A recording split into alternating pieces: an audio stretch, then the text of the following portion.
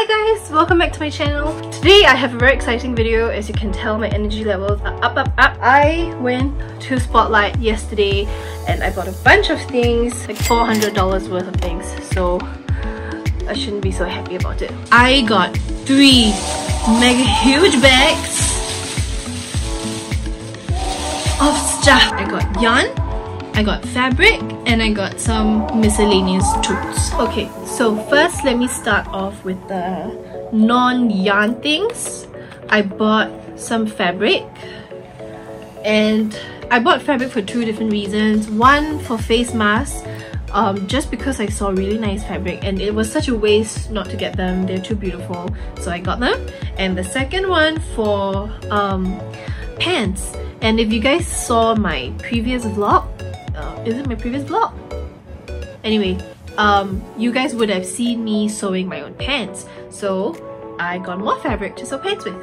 So the first one is this gorgeous, I think this is rayon and is it silk?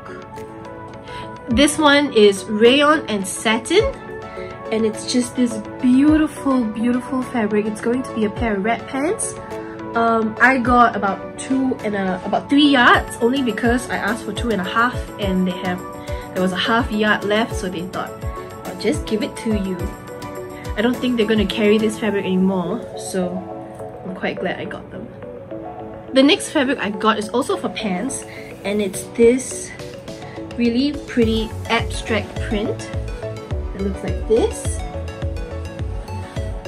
It's going to be the same template as the red pants, and I think this would look so cute. This is 100% cotton. It's a little bit stiff right now, but I will have to wash them to get them like nice and flowy. But they are so pretty. I also got an extra yard of this for face masks, which you will see later. This one I got 2.5 yards just to make myself only have pants. These next 2 pieces of fabric that I got, I didn't plan to buy them, but they were just too pretty and I couldn't resist. So if you don't know this by now, this household is a big Harry Potter fan household. Both Mel and I love Harry Potter, so Spotlight was having some sort of Harry Potter themed fabric for sale, and I got this. It says the Marauders map, and it just looks like the map itself. So I got 3 yards of this. Was it 2 yards? I think I got 3 yards of this, and this is all there is left. I bought out the rest of the stock in Spotlight, so I'm sorry if anybody of you wants to go get this, you can't get it anymore. I don't know what I'm gonna do with it yet. I might make some face masks out of it. Maybe I'll just take off a half a yard, but I don't know what I bought this for. I only bought it because it looks cute and we're such Harry Potter fans, so this is one of them. The next piece of fabric is also a Harry Potter themed fabric, and it's just one huge tapestry piece that says Triwizard Tournament, and it's got this crest, and at the bottom it says Hogwarts. We're gonna hang this up somewhere. I don't know where. Maybe our bedroom. In our bedroom we've got a huge headboard. This might work on the headboard. It's so big, it covers half our windows, so this might be a good option. We don't know, or we might just hang it on the wall.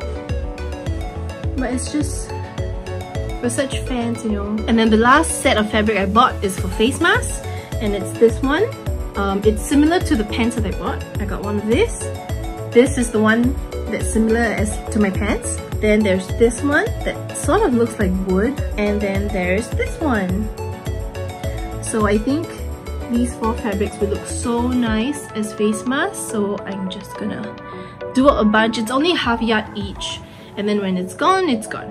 Okay, so for the non-fabric stuff now, I just got some elastics. This is a 20mm, I just got 2 meters of it, elastic for my pants, because on the back of my pants that I sew a little bit of elastic onto it.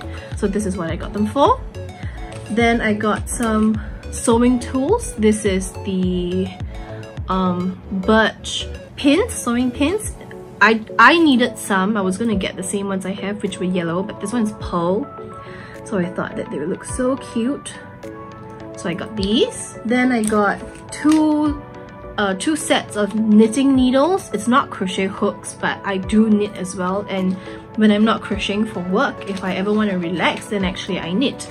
So I have two mm's and I have 3 mm's, and the ones that I currently have existing, I have 4, 5 and 6 mm. So with this, it means that I'll be set to go from anywhere between 2 mm to 6 mm. The next thing I got is a Friskus folding ruler. So it's one long folding ruler like this that, you know, keeps up really small and compact. And the reason for this is because I have been using a normal long 30 cm ruler, but I just think this would be so useful and so easy to use. And I've been wanting one for a long time, and this was on sale. This was I think the original price is like 50 bucks, and I got mine for 33 because Spotlight was having a 40% sale. So if you want to go get anything from Spotlight, now is the time. So it looks like this, and then it just opens up this way. So I can lay this flat on top of my fabrics, and then I can make any sort of seam allowance markings that I want to. Okay, and finally, the real reason that we went to Spotlight in the first place, and that is yarn, obviously. So the first thing I got was this Flinders cotton print. This is just pure cotton. I just got one tiny ball. This is for a personal project. A friend of mine just gave birth, so I'm going to crochet her a little baby beanie for a little newborn. So I chose this colorway. I got these two colors. This is from the Spot Saver, the 4 Seasons Spot Saver, and this is in the blue Ravenclaw color. Oh, I just realized it's Harry Potter themed as well. But I have all the Harry Potter colors in case any of you want to customize something in the Harry Potter themed. I have them.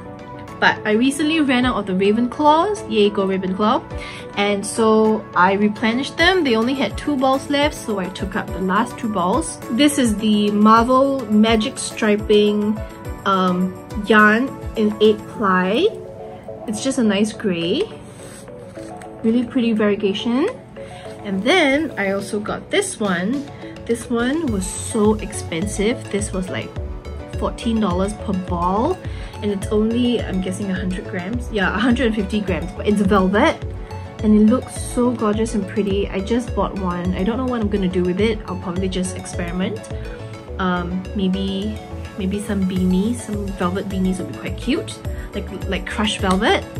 So yeah, I got one of this, and then I got a bunch of mill-end packs because they were on sale, obviously.